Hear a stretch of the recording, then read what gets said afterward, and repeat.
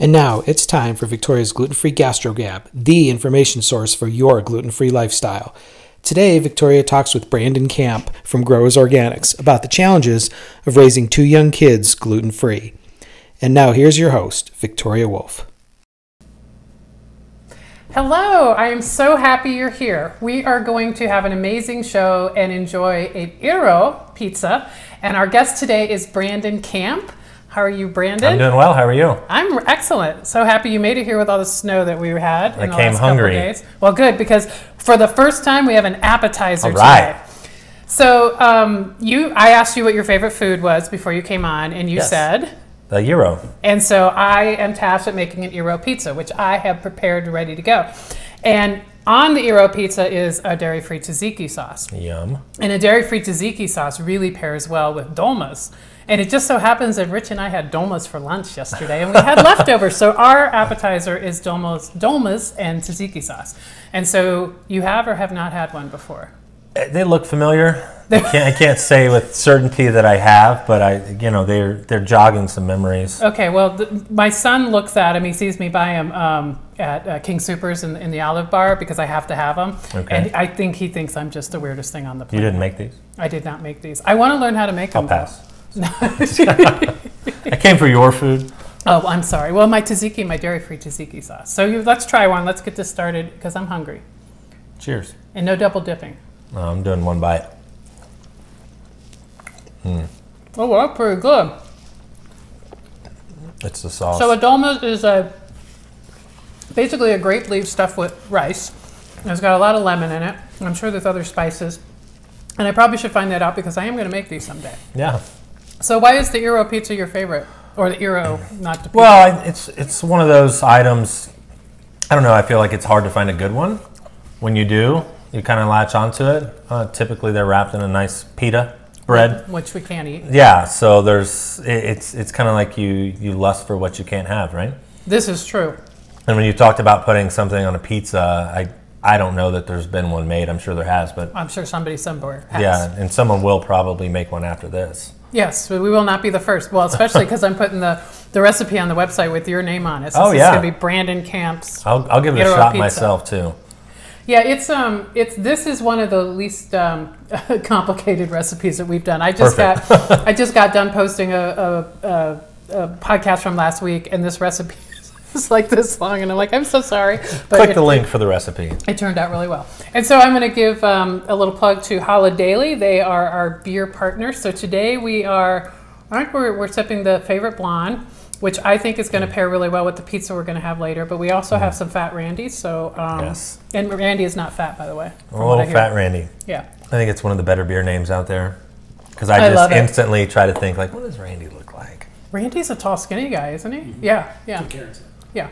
So it's opposite. So, and Karen really isn't blonde. She's brunette. I was telling him, I'm pretty sure I spotted Karen in Fort Collins with a couple beer reps. Oh, really? Probably a distributor reps, up at it's this little delicatessen next to, attached to the hotel. I think it was Armstrong, but I'm pretty sure it was her, and I didn't want to be like, hey. She is blonde. I don't know you, but I know so Victoria and Richard. Yeah. That might be a little creepy. So. Well, and she was with the beer rep guys, too. So. Well, yeah. You don't want to interrupt that. But I love their beer.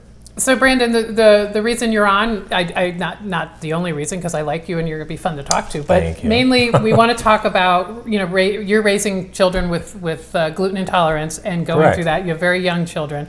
So I want to get that conversation started. So give us a little background on how that occurred and what prompted the gluten-free diet. Well, ironically enough, when we had our son, I had gone to paleo, which is gluten-free plus some other like there's some other restrictions and such. Well, it's more like gluten-free minus, isn't it? Because there's no carbs. Well, yeah, and then beans and rice and things like that are not supposed to be included. Oh, really? I thought beans and rice were totally paleo. No, not rice, but beans because of the protein. No. I don't know. I stayed away from them just the way they affected me, but I'm pretty sure in most paleo recipes I don't see beans. But I could be wrong. I learned something new today. Don't quote me on that. But I had started it. I joined a gym in Frisco, and that they were really big into the paleo eating. So I got on the bandwagon and I spent $400 on all the spices that it required to make food taste good without junk. And so our son at the time was still, you know, he was breastfeeding, and we'd just gotten into feeding him, you know, real food. So he grew up paleo for the first couple years of his life, and then we moved to Colorado, started enjoying beer and pizza and all that stuff again. I got off the paleo eating for the most part, and we noticed he was having some skin issues. Took him to the doctor, and she's like, it's eczema. You know, she gave us a cool little printout that said it could be, you know, there's 4 or 5 like main items that could cause it, you know, stress, and I think dairy was on there, and gluten. And it was kind of a, you know what, let's get back to where we were. Healthier eating. With the gluten, because it affects me, not like that, but, and we got back on it, and I mean, it was, you know, within probably 48 hours, you know. And the big kicker behind it was we don't have to use that cream, you know, the steroid cream, and if we can find a way to do it with eating or whatever it may be. Oh, that's always better than having to use some sort of medication. Yeah, and then they fell in love with your pizza. Yeah. And so now they're happy to be gluten-free. Yeah, they have options. So just your son needs to be gluten-free, but is your entire family gluten-free? Do you have a gluten-free home? I wouldn't say gluten-free. My wife, she's jumped on it. She's a fitness trainer. She's extremely fit.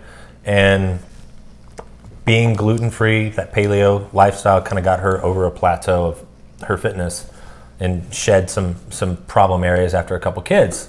So she is, I would say she's 95%. She'll pick up some cake or something and treat herself. But gotta have cake. She busts her butt in the gym, so yeah. But yeah, for the most part, I mean, I think when we go out, we try to order gluten-free. You know, pretty much everywhere you go now, you can get something that's gluten-free. It may just be meat and veggies, but there's nothing again, wrong our with kids veggies, eat that at sure. home, yeah. So they're used to it. Yeah. I think a lot of people think that, especially when they're first diagnosed with celiac or they start their gluten-free diet because of gluten intolerance, that you have to replace everything that you were eating before. You can't possibly not eat something that doesn't resemble bread or pasta. Right. And to me, that's a natural progression because you're eliminating such a huge part of your diet. I mean, it's not just, we always say gluten. It's not one little protein. It is a little protein, but it's, you know, pasta and cake and cookies and pizza and bread and, you know, hoagies. And I mean, there's so many things that you can't eat anymore the way you used to eat them before.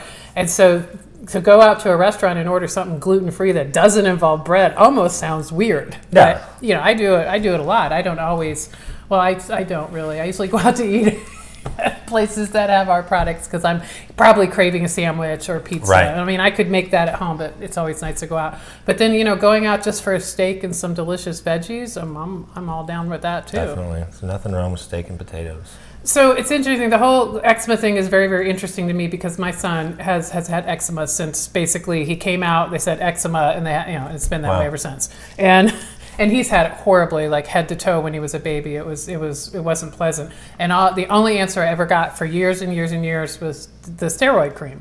And then luckily a couple years ago, a new cream came out that's steroid-free called Eucrisa, and he uses that quite a bit. But in the last, I'd say last year, he's had so many resurgences of his eczema. They have flared so bad. He had head to toe. I mean, there was one point, we took him to the dermatologist. I think it's been 2 months now. It was right when school started. He's going to hate me for sharing this. Okay, he's almost 60. So we're in the dermatologist's office, and she's like, well, I need you to strip down to your, you know, to basically your underwear. And he's just looking at her and going, my mom's here. And it's kind of like, I didn't want to be there, but I did because he wouldn't show me. Yeah. And so to see how covered his body was, it was horrible. And so, you know, basically they're like, okay, we have this cream and we have this and we have that. It was all topical stuff to put on. And then at the end, and we were lucky that day, we saw one of the doctors that was covering, she was retiring, but she's been a dermatologist for like 40 years or something. And so I'm like, okay, I've got an expert here. I was like, well, what do you think about the food component? And she's like, well, I don't really think that food is a trigger. It's what's in the food that could be a trigger. And I'm like, okay, I've heard this the entire time he says eczema. No, it's not dairy. No, it's not gluten. It's not any of these things. But your son's doctor basically had no problem saying. We had a printout. Yeah, there was in the. And so it was never a question. It could, because what'd you say? Stress, gluten, or dairy? I mean, when he was under 1, I don't think he was having much stress. Well, yeah. I guess he could, but well, with him, he's a big boy. I love you, Evan. Don't. he's a big guy. He's a big baby. Always, sturdier. He eats well. He gets hot. I'm hot-blooded too. So, there's been times where we've seen very minimal stuff after a day outside when it's 90 degrees. Right, well, that's understandable. Yeah, but I mean, whenever it started behind his legs and it would kind of come up into his groin region, and he's just sitting there itching, scratching and crying and fussing, and no matter what you put on, that they still, especially at night. I know Dawson. I mentioned his name on air. Okay. Sorry, Dawson. Tag him in the video. Tag him. It's like I can't. He's on no social media as adults are on. What was I going to say? Yeah, he scratches at night, not even knowing he was scratching at night. He's asleep and he's scratching. And scratching is the worst thing for eczema. It just makes it worse and worse. But I found it interesting that no doctor would come out and say, so maybe I need to take him to your doctor. But he doesn't want that. He's I don't know at how that he'd age. feel about it, the pediatrician. I mean, they do have a fish tank. It's a... Do they have candy? Do they give out candy? No candy. We love that office, though. It's in Louisville. But it's just, our big thing is, I've said this to you before, like right now, our son's 4.5, our daughter will be 3 in December. We have ultimate control over their lives. Yeah, until they go to school. Yeah, and I'm sure they'll want a cell phone in 2 years, but when they see their friends having one. But right now, we can kind of, this is it. This is what you're going to eat. Right. And lay the groundwork now, and then... I took them to McDonald's one time because it was so nasty outside and we're driving, just to play in the play gym. And they were like, what is these people are eating? What are they eating? Like, never been to McDonald's. Oh my! And nice. I love my parents, Karen. If you're listening, you fed us way too much McDonald's when we were kids. Yeah, I mean, McDonald's nothing is bad in moderation, but obviously if you can't eat it. I remember Dawson was like 3-4 years old before he had a donut, and I was so proud of that. No donuts. Well, it's so easy with kids to like drive through and grab something, Happy Meal or.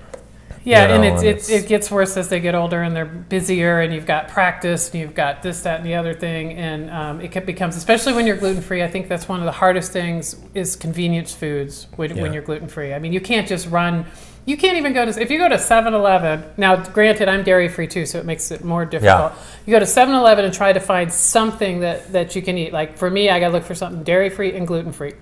I have 2 choices.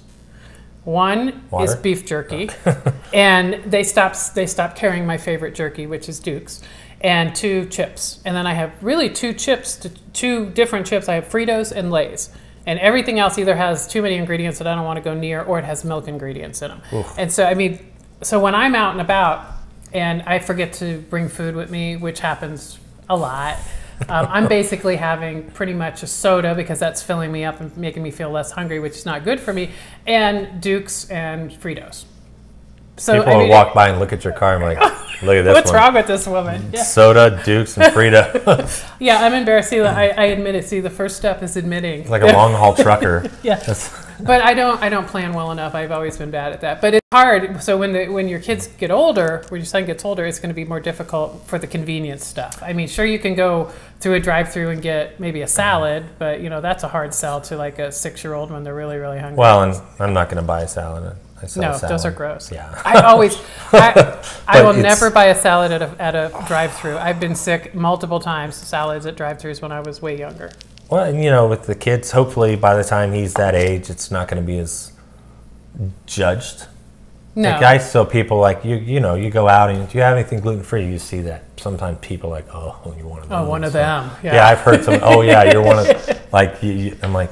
Do you really need to be gluten-free, or are you just following a fad? Yeah. Well, it sounded like that fella from the pizza. Remember him? Oh, yes. Oh, yeah. But that was one. That was one amongst thousands. I was actually surprised that there wasn't.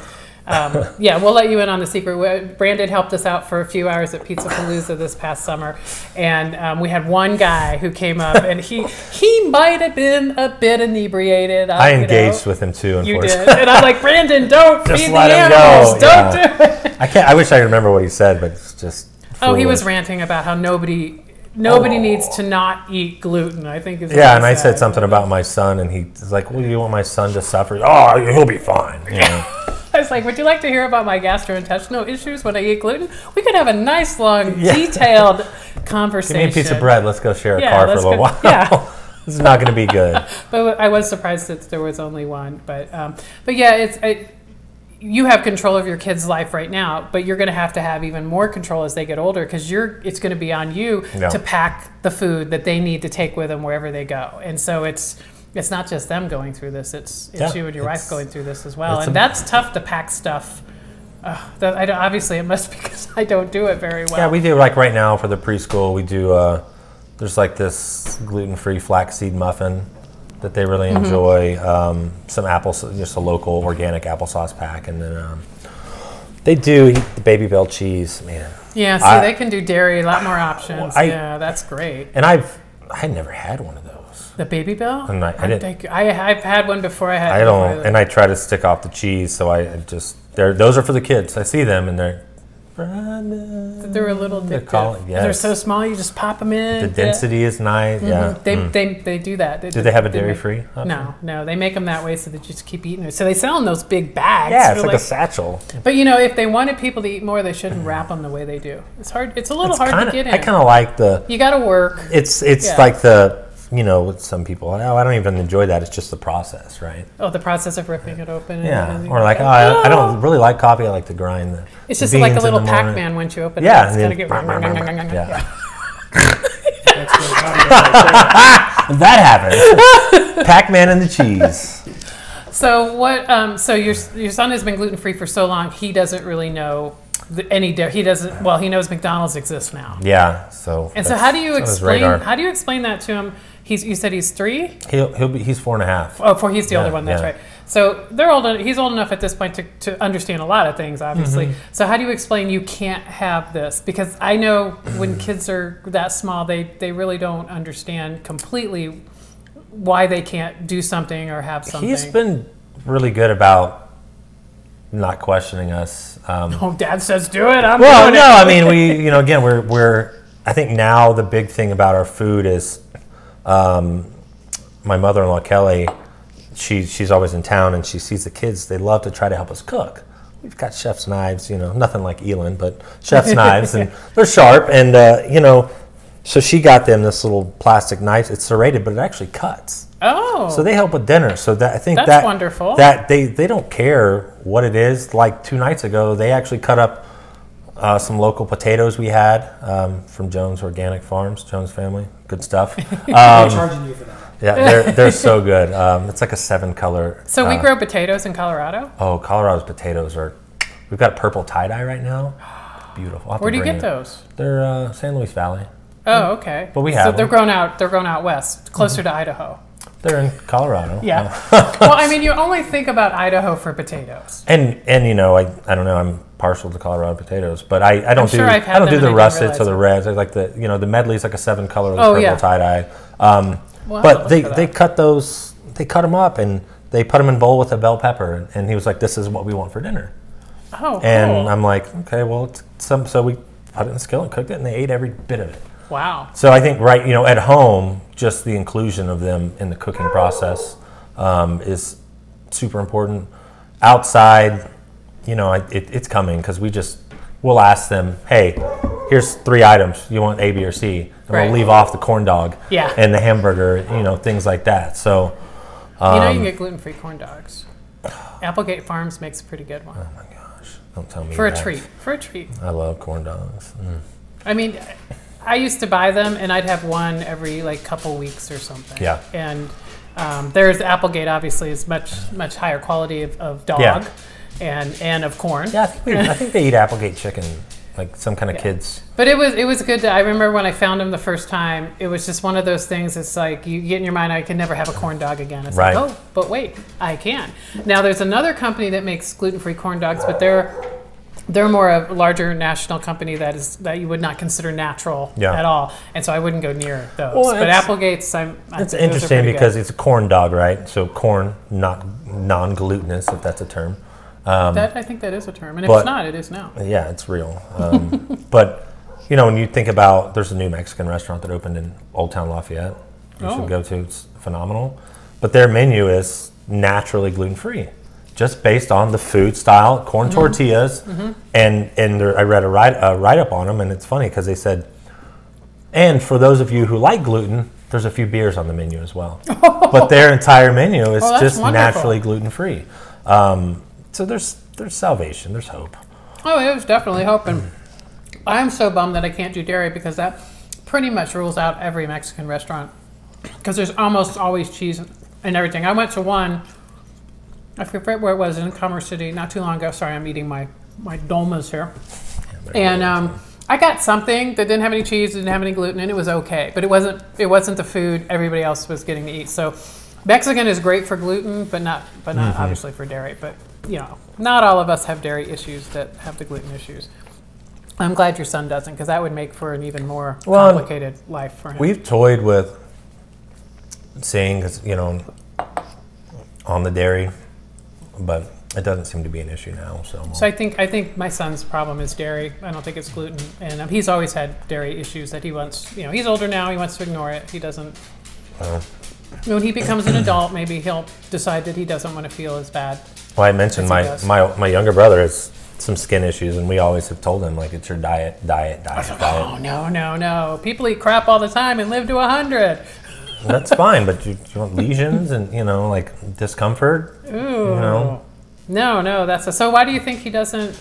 I mean, usually I say this about my son too, it is kind of interesting that someone can actually be experiencing physical symptoms that are causing them pain or causing them discomfort or causing them just to be a pain in the butt, yet they will not make that change. I think it's a generational thing with him. Sorry, Blake.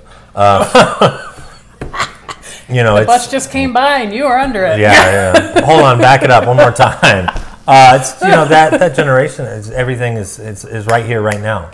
You know, fast food, fast phones, fast internet. It's everything is right now. Fast responses. Like, yeah. I texted him 30 seconds ago. I haven't heard anything.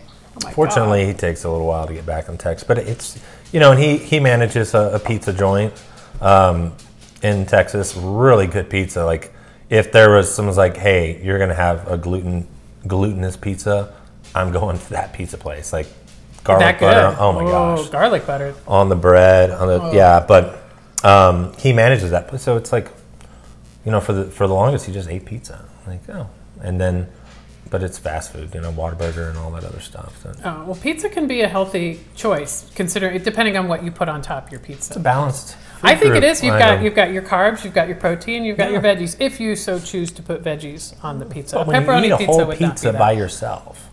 Well, that might be going beyond. Yeah. You know, moderation. Yeah, moderation is nowhere near an entire pizza. But it is good pizza. Well, speaking of pizza, it's time to make a pizza. So right. I'm going to head over here. Do you need my help? Are you good? Nope, you're good. You just sit there, enjoy your dolmas and holiday beer. Yes, please. Okay, so we are making a Gyro pizza, which is, there's a bit of a theme going on. There's a couple pizzas I have made lately that I've actually eaten the food, but this is one where I've never in my life had an Gyro, ever. And I hope I'm saying that right. I'm trying to say it right. It's one of those where I think people say hero, Gyro, Gyro. Gyro. Gyro. I'll take a gyro. It's one of those, like, find the most authentic place that serves that and ask them. Yes, like, exactly. I'll have the good Gyro. Okay, I'll have that thing that starts with a G. Because I was a vegetarian for 16 years before I went gluten-free, and so those are my formative food years. Right. And they weren't very formative, actually. That's when I would have had one if I wasn't a vegetarian, and so now I can't have one because of the gluten. So this is what I imagine one tastes like. So what I started with is a dairy-free tzatziki sauce, and I used mayonnaise and vegan sour cream or dairy-free sour cream as my base. It's usually made with Greek yogurt. So this is going to be our pizza sauce. Not all pizzas need to have red sauce. Matter of fact, I am not a big red sauce fan, so most of the pizzas that I make do not have red sauce. So this has cucumber and lemon and some garlic in it. And then I've taken some ground lamb and I've cooked it up with some onion and then za'atar seasoning. So za'atar is not technically a Greek seasoning, but I didn't have any Greek seasoning and I had za'atar. But interesting about za'atar is a Middle Eastern seasoning, and it actually means oregano in Arabic. Okay. And the only difference between za'atar and a traditional Greek seasoning is it also has sesame and sumac in it. Nice. But for the most part, you're going to taste this and go, oh, that's Greek. Yeah, I get this Greek feel. And what's interesting is I grew up right next door to Tarpon Springs, Florida. Have you ever heard of Tarpon Springs, I have Florida? not. Am I missing out? Yeah, it has a humongous Greek population. Ah, okay. So in all my years living in Florida near the Greek population, I never had an gyro. I had one thing that I can remember that was Greek, and it was called pasticcio or something. That was it. I had Greek salad. So you really missed out. Yeah, and years. I mean, I love, now that I'm older, I never had dolmos. Yeah. I don't know what kind of Greek they're doing in Tarpon Springs, but none of this food that I've experienced in my adult years have I seen anywhere. Yeah, it was really strange. Okay, so I added some red onion to this, and we're going to put this in the oven. We're going to cook it up, brown up the crust, and then when it's done, we're going to top it with some feta cheese, which I'll explain this later, but feta is not in the cow family, it's in the sheep family. And I'll explain how you can tell the difference. And some tomatoes. So we are going to take a break while this cooks, and we will be back with some delicious gyro pizza. Victoria's Gluten-Free Gastro Gab will return after a word from our sponsors and partners. Victoria's Gluten-Free Gastro Gab is brought to you by Victoria's Gluten-Free Kitchen, makers of award-winning pizza crust, breads, buns, ready-to-bake pizzas, and garlic breads, sold in retailers and served in fine restaurants all along the Front Range. Visit our website at victoriasglutenfreekitchen.com to find a retailer or restaurant partner near you, or to order our products online. Victoria's Gluten-Free Kitchen, free of gluten, intolerant of average. Nothing goes better with pizza than beer, and Victoria's Gluten-Free Gastro Gab proudly serves beers provided by Colorado's only dedicated gluten-free brewer, Holidaily Brewing. Visit their tap house in Golden, or find a retailer or restaurant near you by visiting their website, holidailybrewing.com. The right knife does make a difference. All demonstrations and product preparation for Victoria's Gluten-Free Gastro Gab is done with knives provided by Element Knife Company. Find the right knife for you by visiting elementknife.com. Victoria's Gluten-Free Kitchen products are made with only the finest of ingredients, including locally made Colorado Mills sunflower oil, delivered directly to our kitchen by Healthy Harvest. Check them both out at comills.com and healthyharvestnongmo.com. And now let's return for more of Victoria's Gluten-Free Gastro Gab. Welcome back. The pizza is ready. We're about to put our final garnish on, but first I want to show you how I'm going to julienne this cucumber, and I'm using my amazing knife from Element Knives. Thank you very much, Elin Wenzel. Okay, first I'm going to cut this into, I would call it rectangles, and I'm using an English cucumber, so I'm not, sorry, that was a beautiful, beautiful knife work there. So I'm not worried about the skin at all. And so I'm going to cut these into very fine julienne and then cut through them again because I'm going to top the pizza with these. I want the tzatziki sauce already has cucumber in it, so I just want this to be a little taste of cucumber. Another pop of cucumber. Okay, so I've got my cucumber cut. I'm going to go grab my pizza, and then we're going to cut the pizza. I am switching knives to the big 10-inch knife, which is great for cutting 10-inch pizzas. Oh, that pizza is not in that drawer. I know, laugh all you want, Brandon. That was pretty funny. One of those fancy drawer ovens over there. Would you like a pizza or a hot pad? Yeah. Okay, so I've got the onion, the lamb, and the sauce, and so now we're going to add the cucumber. You want to distribute, the goal when you're distributing ingredients on a pizza is you want to think you're going to cut this in 8 slices, and you want every slice to have a little bit of everything on the pizza. So you want evenly distributed. Same with the tomatoes. Getting those on there. See, it's almost looking like a Christmas pizza here. We've got the green. Smells delicious. And the red. Okay, so I'm going to talk about feta here. Since you heard me over and over, I can't do dairy, I can't do dairy. I can't do cow dairy very much. Well, not at all. But I can do some sheep dairy and some goat dairy. And true feta cheese, if you get it, if it's made in the tradition of Greek, the Greek tradition, or even the Bulgarian tradition, because you can get Bulgarian and Greek feta as long as it comes from there, or if it is domestic and made in the tradition of that, it is always made with sheep. And so I can do a little bit of feta.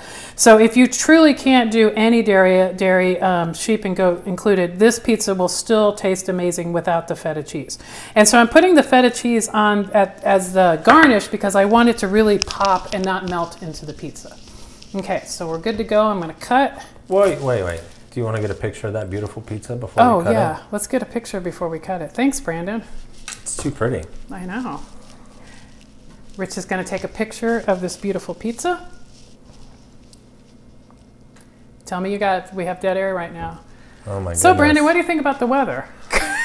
Sunny with a foot of snow on the ground. It's great. Yes, it was. It keeps the people off the roads. My morning commute was short and sweet this morning. Our commute yesterday on the way home was amazing, like it's never occurred. I thoroughly enjoy snow driving. Yes. Okay, so now I'm going to cut the pizza. I'm cutting it into eighths. I like to use a knife to cut pizza so that none of my toppings move. And generally with a dairy-free pizza, your toppings are going to really move because you don't have the coagulant of cheese to keep everything together. That sounds sexy. Ooh, coagulant. Would you like some coagulant? Coagulant's in the kitchen. Okay, I'm giving you a big piece, Brandon. Thank you. You can have more than one, too. There you go. I will take you up on that offer. Rich, would you like a piece of pizza to go with all that beer you drank? Yes. It's all the beer that Rich drank. He didn't drink that much. We're just having a good time joking. You get quite parched running the behind the scenes operations. Yes, if you're paying attention, I have 4 plates, which means there's a visitor here who's off camera, which I will not mention his name, but he might be my son. May have talked about you earlier, but I won't tell your friends you're on. Okay, so after I have cheese everywhere, let's try this amazing Gyro pizza. Somebody's going to tell me I don't say that, right? Every time you say it, it's different. Yeah, it's like the accent gets thicker. You get more Greek as the No, it's the amount of beer that I'm drinking that makes it. I've only had a little, Thanks, unlike Karen. Thanks, the director. Okay, we're trying our pizza. For those of you who are listening to the audio version, I'll try to make it as as audio as possible so you can tell. My wife has told me I'm a loud eater. How are you a loud eater? I mean, what is that describe? When I'm enjoying something and I'm a lot of sounds. Okay. Yes. Oh, that is so good. My son has inherited that trait as well. So the tanginess of the tzatziki mixes with the wonderful flavor of the lamb and the za'atar and the red onion. I mean, it just all mixes well, so well together. Delicious. And I think it tastes just like an gyro, even though I never had one. But Brandon, you have. So I can say it's spot on. You did a phenomenal job. Thank you. Not surprised. Oh God, that was so good. But what do they say? A good pizza starts with the crust, right? I think I made that up, but well, you know, that's interesting. But it's interesting you bring that up. That early on when we got started, back in 14, 15, there was we went out to the pizza challenge out in Vegas, you know, and competed. But the pizza expo was going on around the pizza challenge, and there was somebody we saw speaking about gluten-free. He was from Australia. He's written cookbooks, things like that. Very highly regarded in the gluten-free world, I guess. But his whole attitude was that, you know, the pizza is just a vehicle for the toppings. The crust is just a vehicle for the toppings. So you don't really have to worry too much how good your gluten-free crust was. And I was like, no, it's not. You talk to people who love conventional pizza, they're talking about the crust as well. Did you like that pizza? Yeah, it was really good, but you know, the crust could have been better. Well, the crust is such a differentiator between traditional pizzas. Right. Like, oh, the thin crust, the deep dish, you know, the big pie, like it's all. Yeah, it's like, so for a very long time, I think people thought that because what the base that they were putting their pizza toppings on was so bad, they kind of had to think that. Right. No, we never ever believed that. So yes. You're talking about the waxy cardboard kind of. Yeah, the stuff that it's like, hey, you want a pizza? No. You want to play Frisbee? Yeah, here, I got the pizza right here. We'll go play Frisbee. Yeah, that stuff. That's not our stuff. Oh, no, not at all. We tried a few before I met you guys and found out about your crust, but I remember the kind of the the hump that we brought home, the naked crust, which the first time our kids ever made a pizza was on one of your gluten-free crusts, and it was yeah. I mean, I think you saw pictures, I'm sure, but it was a monumentous. And ironically enough, it was around this time of year, and we had gotten just dumped with snow, and we needed something to occupy our kids. Oh, so pizza day. Yeah, so they made their own pizza, and we had the flatbreads and the round crust, and they were floored. It was a win. Well, good. That makes me very happy. And having family pizza night where you have all these ingredients and you just have the crust out there and they get to make their own pizzas. I think that's a wonderful thing for any family, because one introduces kids to creating their own food, and it lets them experiment with putting ingredients together. What is this going to taste like all together? Right. You can do that with pizza. You can do that with sandwiches, with subs here, hoagies, whatever. It's a really fun thing to do. We have a guest we had on last week. Gluten-free mom, Liz, her son, I forget how old her son is turning. But anyways, he's having a birthday party, and they're having and he's celiac, so they're having all the kids that come, we're getting them a little 8-inch crust, and they're going to have a pizza making part of the party. So that's going to be fun for them. So speaking of kids and making food, what tips, tricks, ideas, menu? I mean, what do you have for people trying to make their kids happy being gluten free, even though they don't have to be eating the bread and the pizza? But I mean, just whole foods is good. But you've probably made so many meals now that you know some good ones that kids will like. I mean, I think for us the big factor is just the inclusion in the kitchen.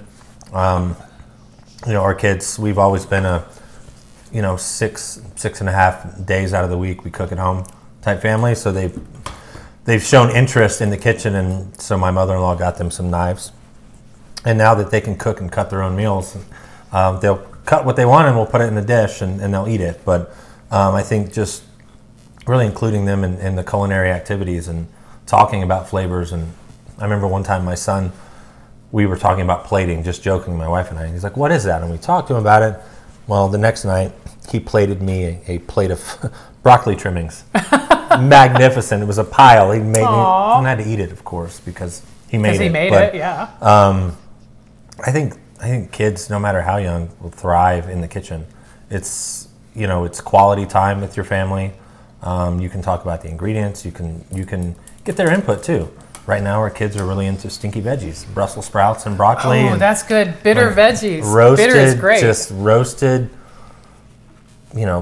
fart veggies, essentially. That's how they were like, that's those a are good way stinky. to get them to like it. Yeah. But yeah, my son is really into that this age of his life. So your kids like Brussels? Yeah. Oh, that's wonderful. That's such a great vegetable. I feel like we feel like we won. When your kids are eating Brussels sprouts and broccoli and definitely. and just clean food, you're like that. The only way you can really do that is just persistence and time and repetition, right? Right. And so what do you do when they look at something you're making going, "I want no part of that. I'm not eating that"? We had an issue with our son in eggs, actually. He was a big time egg lover growing up, like 5 or 6 eggs scrambled at 2 years old. He would just finish them. Now it's turned to our daughter's really big into eggs. I prefer, sunny side up, nice medium yolk, runny. So our son was like, "I'm not eating eggs," and we found out he likes the golden yolk. Oh. So I'll take his egg and I'll trim the whites off, and he's just like this morning we did potatoes and sausage, and I dropped the golden yolk on there. He likes to poke it, let it drain, and then he eats everything. You want something to do with the whites? No, and I'm fine taking the egg whites off. Well, yeah, I mean that's interesting that you figured that out. Yeah, because would normally not think. Okay, he only likes part of the egg, not the entire. And he won't eat a scrambled egg. But he used to love scrambled egg. Yeah. But he's so that was so 2 years ago. Right? Yeah, and my wife said something like, "Oh, I guess you've outgrown that," and so now I've outgrown that. He'll say, "Oh yeah, scrambled eggs, they're for children." I don't like that anymore. So. But I think, just having them in the kitchen so often, sometimes maybe an annoyance or danger when you're chopping through. Do you ever worry about, I would think that many parents might be worried to bring kids into the kitchen when they're too young because of the knives and all the equipment, and it can be dangerous. What if you can't watch them every second? What did you do to deal with that issue? Our daughter was a big concern, and we just sat her on the island, kind of here, and we're prepping over here, Because I just see their so you could watch her the whole time. see their little fingers, and I'm just thinking like, oh, that's a really good idea. It's like idea. a little baby carrot. I don't want to get that, you know. Yeah. Yeah. So, our mother-in-law came through with a kid's cookbook that actually has recipes in it.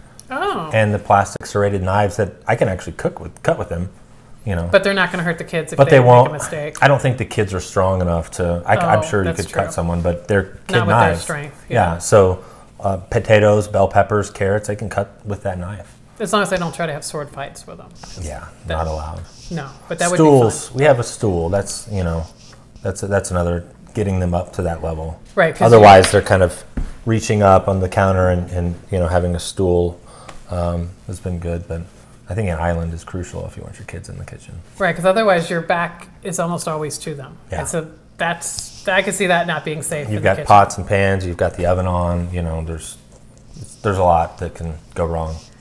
Typically, it's us that'll grab a skillet that we just pull out of the oven without a glove.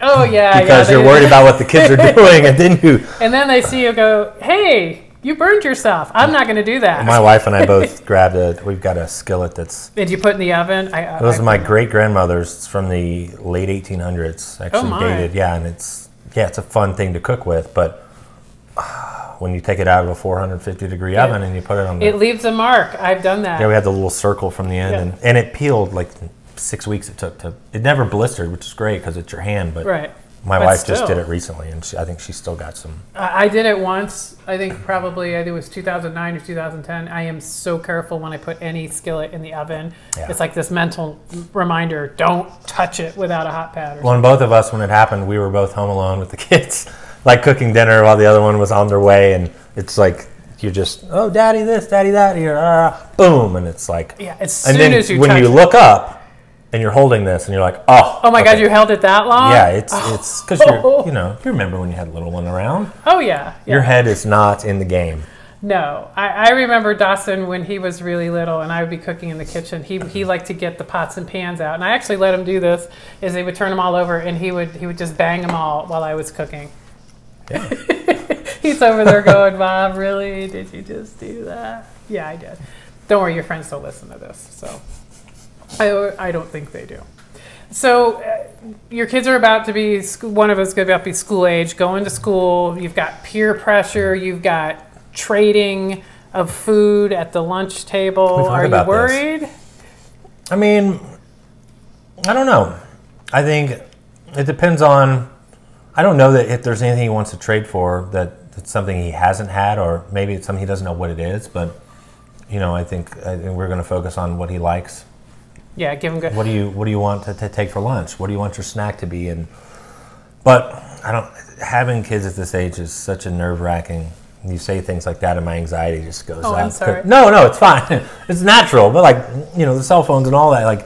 No matter what you do with your kids, they're going to leave your house. Right, and there's going to be something that you go to Tommy's house or go to Ben's house or whoever, and they have an iPad. We were somewhere with the kids and for a group kind of party food event, and there was a video game on with some 9-year-olds, and my son found out what a gun was, and that kind of stuff. Yeah, see, they find out things you wanted to maybe reveal to them at a certain point, that they're going to find things out that's kind of frustrating because you want to be able to prepare them. So we don't want to over shelter, obviously, but again, we're still at a time where we have some control. So yeah, we'll just take it one day at a time. It'll all be okay. Oh, when Dawson was in the last year of elementary school, we've had a gluten-free house for a very long time. I would make him, it was hard to find things to send to school that was gluten-free. And so I started out with Udi's pizza crust, actually, because that's all that was out there before we started the business. So I would make him a pizza. Every Monday I would make a pizza, and I would cut it into eighths. And so every day he'd get 2 slices of pizza. And in the morning I would just warm it up, and then by the time he had it for lunch, it was room temperature. Right. And I believe he told me, and he can shake his head yay or nay, that he used to trade his pizza slices for other food. Was that correct? Yeah. So he nodded. I saw it. Yeah. So that was kind of interesting.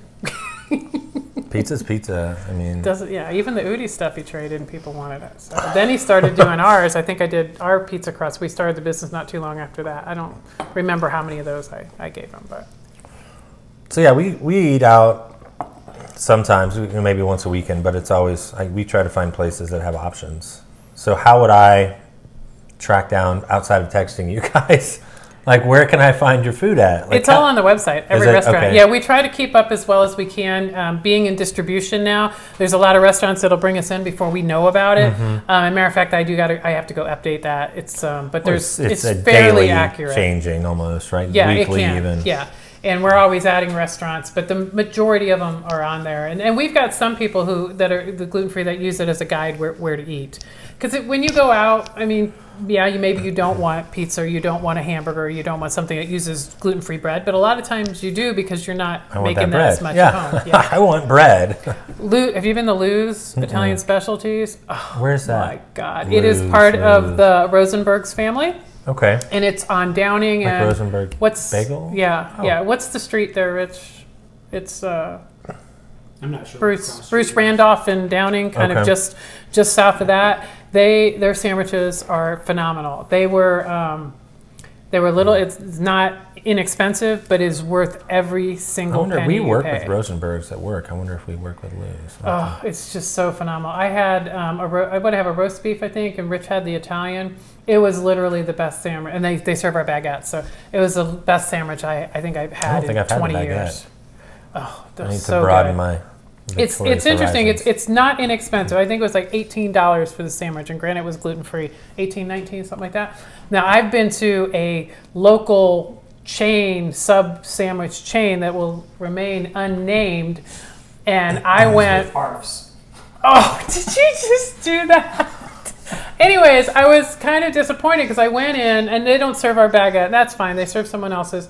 And I just wanted a sandwich, and they had two choices on the gluten-free menu for roast beef, because I love roast beef. There's just roast beef, and then there's premium roast beef. So I got the premium sandwich, paid $14 for this sandwich. Wow.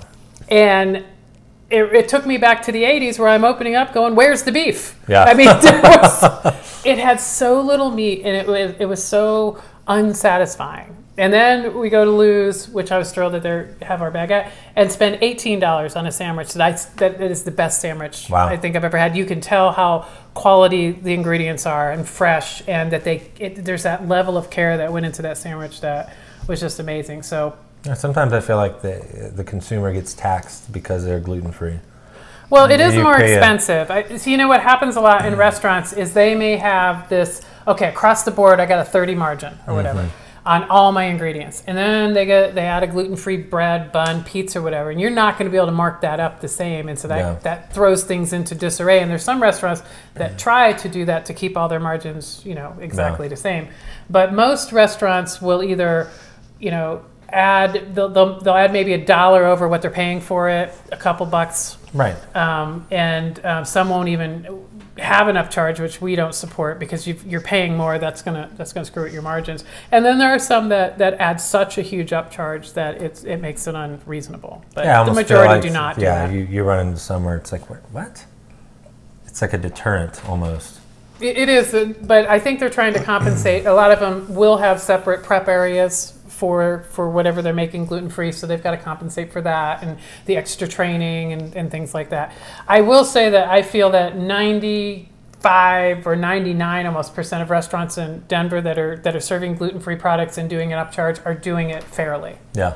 So that's good news. And back when it all started, that wasn't necessarily the case either.